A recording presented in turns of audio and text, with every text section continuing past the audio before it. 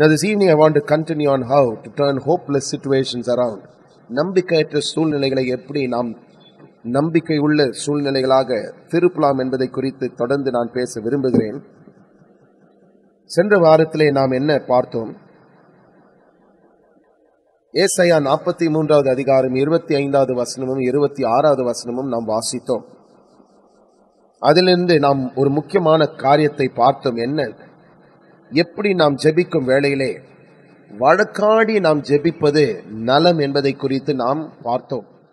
I taught on how you can plead your case much like a lawyer pleads his case on the basis of Isaiah chapter 43 and verses 25 and 26.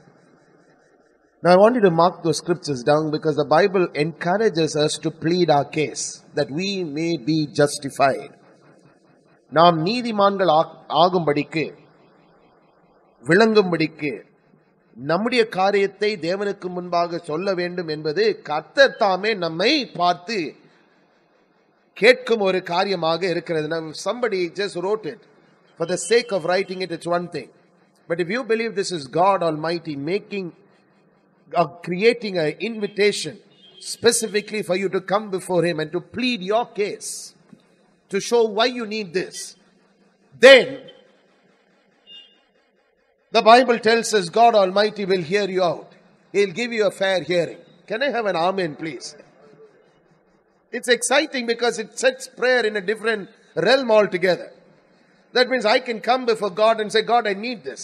Why do I need it? Because this and this and this and this has to happen. And that will be what God Almighty will grant me. And that is something we've been doing for the last couple of weeks here. What I need, He needs. Because what He needs, I need. So when we stand before God and we plead our case before God and say, God, I need this, for this, and for this, and for this, it's just a matter of time before He starts providing what we need. Why? Because we are pleading our case before God, that we may be found righteous.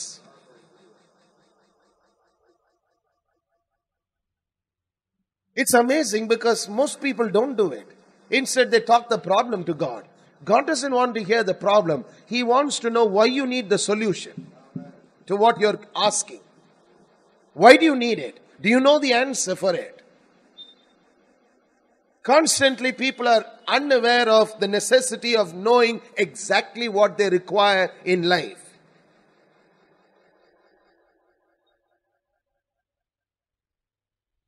So because they don't know what they require, they never get what they want.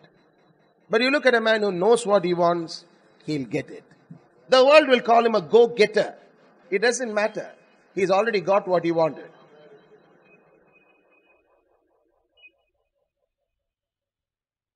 The world will give you different taps. Who's bothered? The world doesn't appreciate anybody. The world doesn't appreciate anybody. Even the most honest man is not appreciated.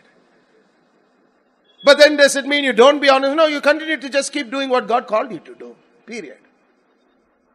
But when you come and stand before God, if there's a need in your life, you've got to justify your asking for what you want. It happens even in companies. You go up to your boss and put a request for something. He wants to know why exactly you want it. Not because he doesn't know you require it, but he wants to know whether you will wisely use what you want or you're asking for. The same with God. Don't so spiritualize your spiritual life that you think it's going to be that easy getting things from God. No, He wants to know whether you want what you want and you know why you want it. Look at Jesus. Everybody knew blind Bartimaeus was blind. It was so obvious. Don't tell me Jesus couldn't see. But you find Jesus looking at blind Bartimaeus and asking, what do you want? He said, my sight. He said, you got it. We read that portion of scripture so many times, and yet we don't know what we want. Now I told you this last week. There are two things why sometimes people don't get prayers answered. Number one, I'm going to repeat it before I move on. Because they never turn their face to the wall and see the face of God. Because in seeing the face of God, you have the favor of God in your life. சுவர்புறமாக தங்களுடைய முகத்தை திருப்பாமல் எப்படியோ கர்த்தர் செய்வார், எப்படியோ நான் சமாளிப்பேன் என்று சமாளிப்பதிலே அவர்கள் இருக்கிறார்கள். Now please understand that word சமாளிப்பது is not there in the Bible. I'll somehow manage the problem. You're not called to manage your problem. You're called to cast your burden upon the Lord, and He will sustain thee. He will never suffer the righteous to be moved. Can I have an amen, please? We are having people who are managing a lot of things they are not called to manage.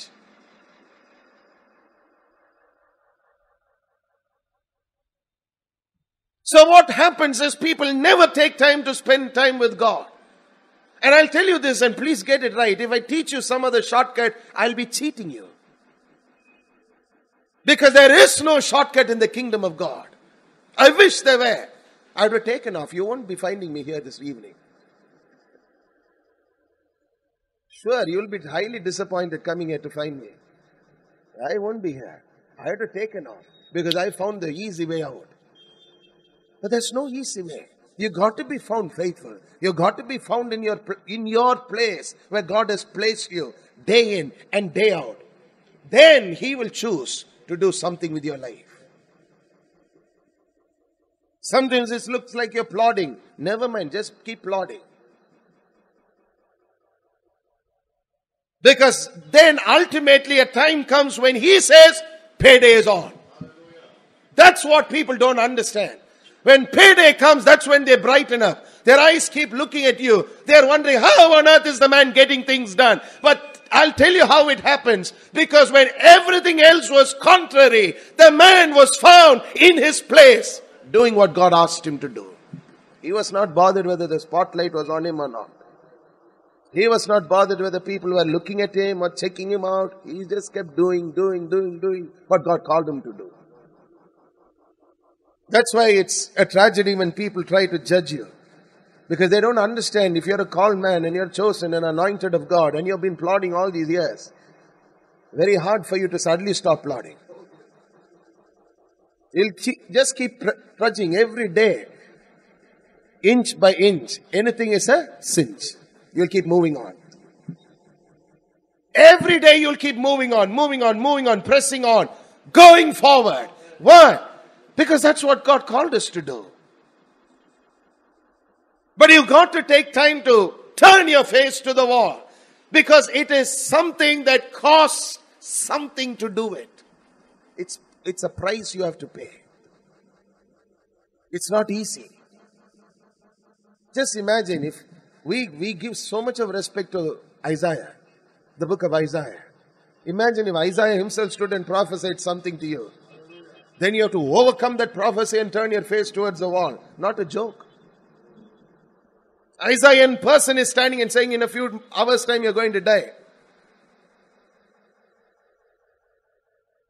And then you say, no, let me turn to a God who's bigger than Isaiah. It takes guts. It takes a lot of effort. It's painful. Because over and over again, you will start hearing His voice ringing in your ears. Set your house in order. Set your house in order. Set your house in order. Not going to be easy. Most of us think it was easy. Because we just read the incident just like that and we just skip and go through and then we start saying, well, you don't know about my problem. No, you better know what others have gone through earlier. It was as tough for them as in their time like it is in our days. Don't go by that song. One day at a time, Lord Jesus. That's a fake song.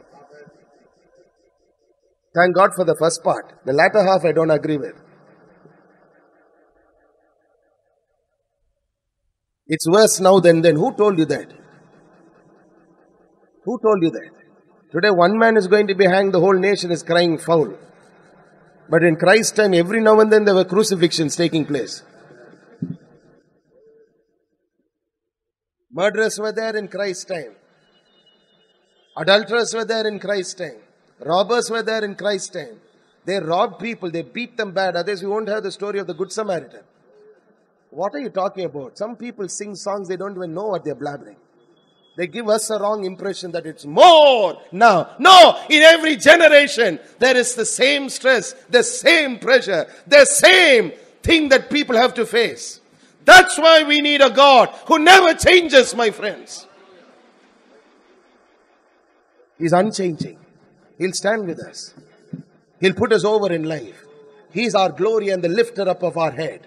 The same way He was the glory and the lifter up of the heads of the people of the early church. We need Him all the time. Number 2, the second reason. Most often, prayers are not intense enough. ஊக்கத்தோடு நாம் ஜெபிப்பது கிடையாது. இரண்டாவது காரியம். முதல் காரியம், சுவர்புறமாக நாம் கர்த்தரை நம்முடைய முகத்தை திருப்பி கர்த்தருடைய முகத்தை பார்ப்பது கிடையாது. இரண்டாவது, ஊக்கமாக நாம் ஜெபிப்பது கிடையாது. Our prayers are not intense enough. Come with me to the book of James, please. James chapter 5. We're going to read a couple of scriptures from verses 16 onwards. யாக்கோபு 5வது அதிகாரம் 16வது வசனத்தின் கடைசி பாகத்திலிருந்து நாம் பார்க்க போகிறோம். ஆனால் அந்த வசனத்தை வாசித்து நாம் பார்ப்போம். நீங்கள் சொஸ்தமடையும் படிக்க உங்கள் குற்றங்களை ஒருவருக்கொருவர் அறிக்கையிட்டு ஒருவருக்காக ஒருவர் ஜெபம் பண்ணுங்கள். Now the latter half of the verse is what we are going to be dealing with. நீதிமான் செய்யும் ஊக்கமான வேண்டுதல் மிகவும் பலனுள்ளதாய் இருக்கிறது. Intensity in prayer is important. When you focus on what you want, and you're intense enough when you pray, to pray a word-based prayer, and to hold on to what you require, you will find your prayer heard and answered.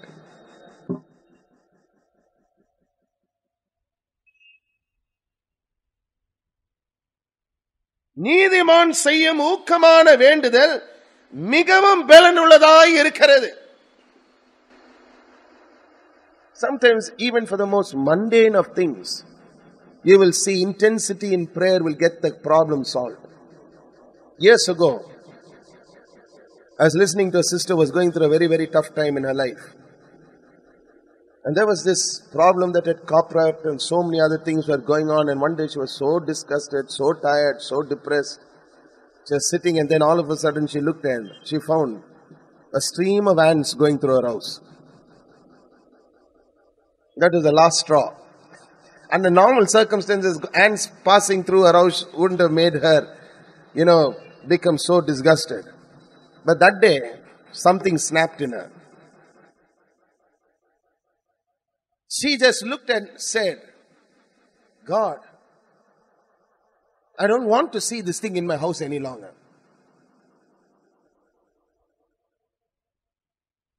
It's either me or the ants. Can I have an amen? It's either me or the ants. I've had enough. And she just went to sleep. She was so disgusted. She had a bad raw deal in life. The next day she got up. The house is clean of ants. No ants. No ants. It may not be much of a testimony to you and me, but it was to her. And I'll tell you, when there's a lot of mess going on, ants passing through your house will be the last straw for some people. Sometimes it's rats. Sometimes it's mosquitoes. Can I have an amen? You got to decide what you want. You got to be intense about what your prayer is all about. Every day you get up in the morning and mosquitoes are disturbing. It's either mosquitoes or you before the Lord.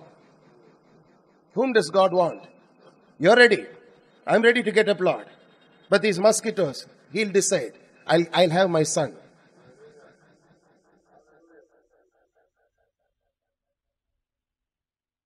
Intensity in prayer matters. We think it is not that required. We think, well, God is so spiritual, He won't remove that to do this. No, He will. Because He didn't tell the mosquitoes, come early in the morning and seek me out. You will find me. I, wisdom, say, mosquitoes, come. No, he said, they that seek me early shall find me. And he was talking to you and me. There must be an intensity in our heart. We must know what matters in the sight of God. Does prosperity matter in the sight of God or poverty? Does walking in good health matter in the sight of God or living a sick life? What matters? Does God want a whiner in the kingdom or a praiser in the kingdom? You got to have intensity about what you want. Sometimes people look at me and say, you're very intense on certain topics. I have to be very, very intense. Because unless I'm intense, I can't make it. Sometimes I may sound very intense. You may not like me at that time. But it doesn't matter. Doesn't matter. I have to set the trend about what God wants me to do in my life first before I can stand and tell others, be intense. Look at this place. The prayer of a righteous man. What prayer? The fervent prayer of a righteous man. Not just an ordinary casual prayer. நீதிமான் செய்யும் ஊக்கமான ஜெபம்.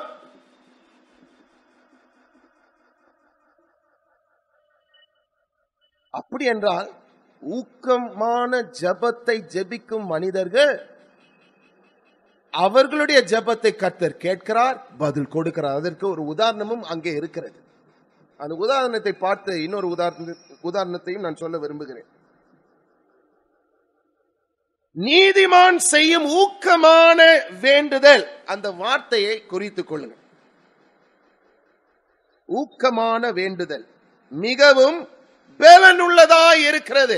It availeth much. I want you to highlight that phrase, availeth much. What avails much? The fervent prayer of a righteous man. The fervent prayer of a righteous man. The fervent prayer of a righteous man. Look at the life of the man whom they are going to explain.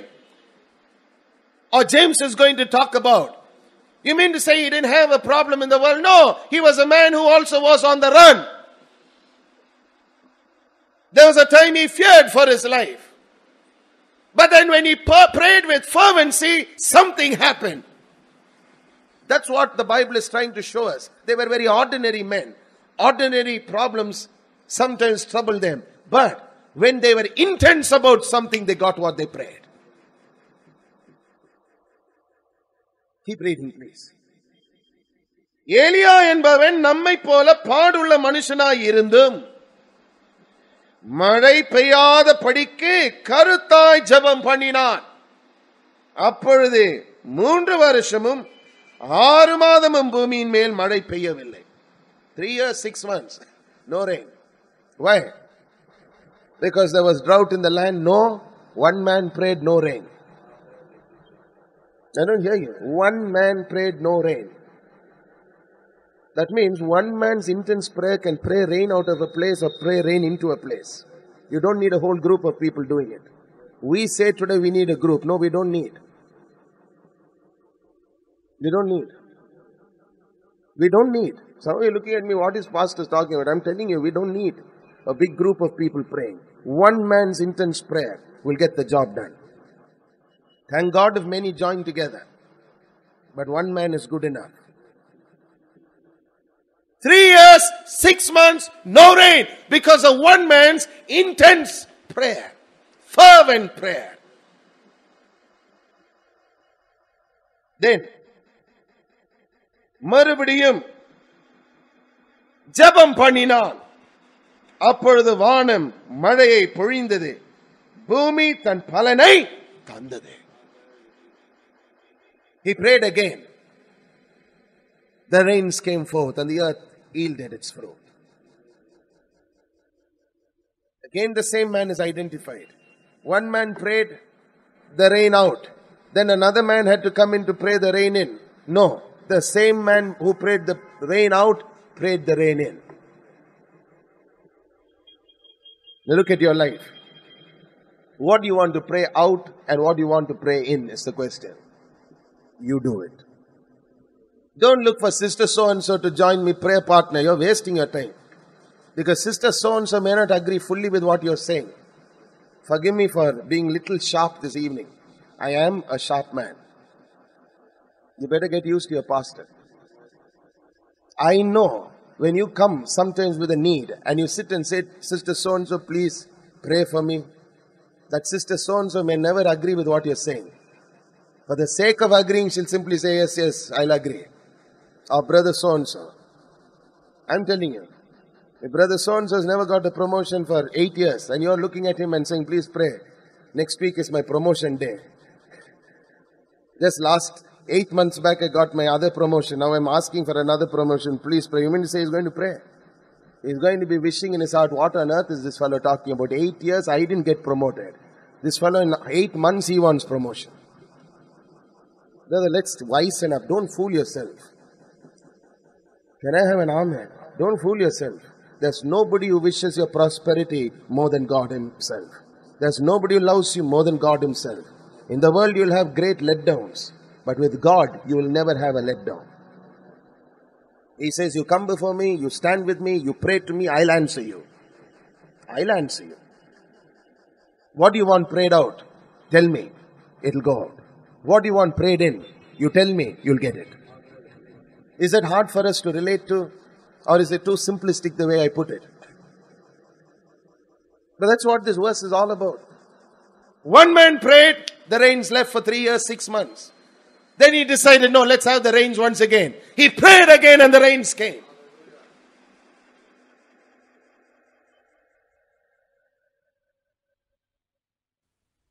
Listen, I'm not trying to sow division among the brethren, but I want you to understand one thing. Nobody wishes your prosperity more than God.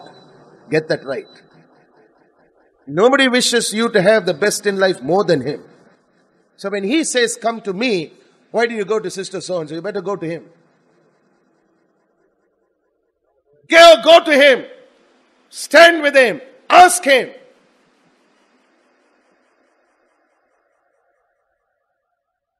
Find out from him. Get to know what he has on his heart for you.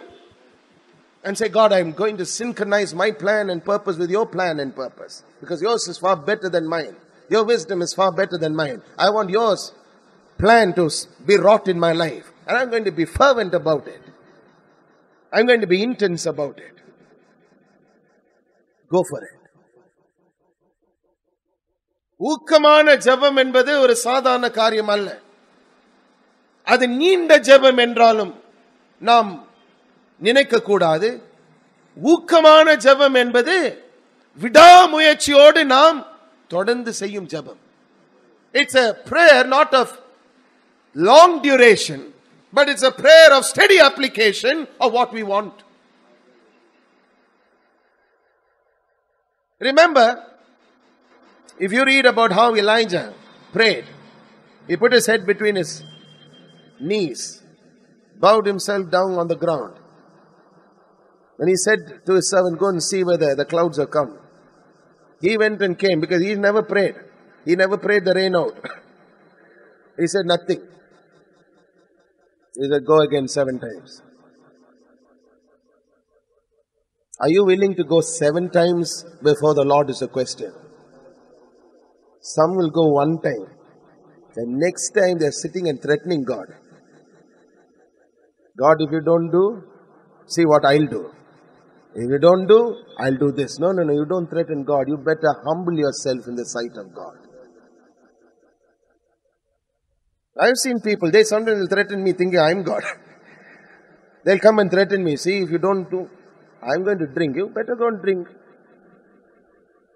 What do you want me to do? Fall down in defeat and say, don't drink. I'm not God. I didn't save you. I didn't wash you in my blood. You are answerable to him. You will someday stand before him, not before Pastor Isaac. They threatened me thinking he's the representative of God, so let's threaten him. He's the only visible person we can see. So let's threaten him. You don't threaten me.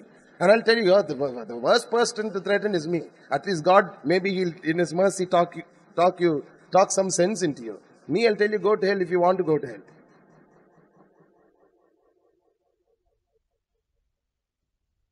Don't threaten. Humble yourself. The Bible says when you humble yourself under the mighty hand of God, He lifts us up. He lifts us up. 7 times, go see. Finally comes and says, I see something. It's like the hand of a man. He doesn't say, go see the 8th time. He says, go and tell Ahab, get down fast. The rain will stop you otherwise. It's amazing. It will make your hand really stand. Why? Because it's talking about fervency in prayer.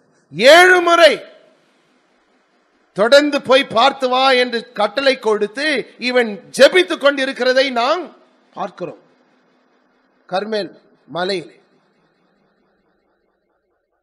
7வது முறை அவன் வந்து சிறிய மேகத்தை நான் பார்க்கிறேன், ஒரு மனிதனுடைய கையை போல் இருக்கிறது என்று அவன் சொல்லும் வேளையிலே உடனடியாக அவன் என்ன சொல்லுகிறான்? ராஜாவினிடத்தில் போய் உடனடியாக மலையிலிருந்து இறங்கி அரண்மனைக்கு போ, இல்லாவிட்டால் மழை உங்களை நிறுத்தும் என்று சொல்லி அனுப்புகிறதை நாம் பார்க்கிறோம். Whenever I read that portion of scripture, what strikes me as amazing is this. Elijah looked at Ahab and told him, go drink and eat, when he went into prayer. Why? Because Ahab was not a prayerful fellow. He never said, well, come, we'll hold hands. You and I will pray for rain. I'll tell you, no rain would have come that day. Send the man who's not prayerful out while you bend your knees before the Lord. Can I have an amen, please? Don't sit and make useless people your prayer partners. Don't make useless people your prayer. They're not worth it. You won't see the miracle happen. It's not because God doesn't want to give. Get the prayer partner out. He'll give you the miracle. Some have more faith in the prayer partner than in God's answer to their prayers.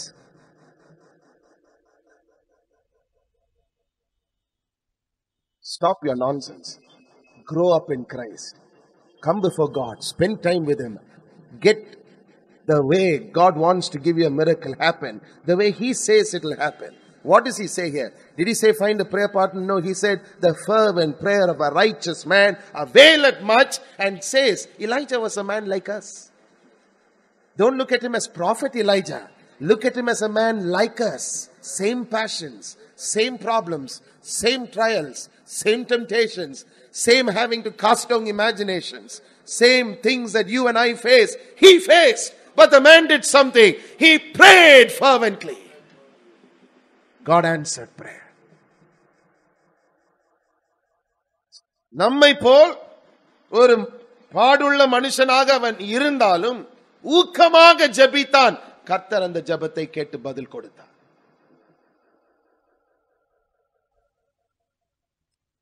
I told you I'll give you an example before I close this evening.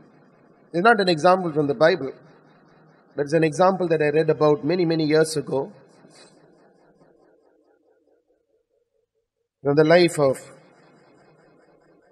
Brother Oral Roberts and what happened in his ministry. There was this time when his assistant, Bob D. Weiss, was his crusade coordinator, a man of God, very mightily used of God in the ministry, along with Brother Oral Roberts, fell sick, seriously sick. He had a heart condition, and they said he wouldn't make it. So Brother Oral Roberts went to meet with him, and he spoke to him, and Brother Bob DeWees was lying on bed, and he looked at him and said, you know, Oral, all of our people at one age die. We all live by 60, 65. So Oral Roberts was listening to him. He said, well, if it is hereditary, what do you do? And he said, all in my father's line, they die early. So Brother Roberts joined with him. He said, okay, let's just pray.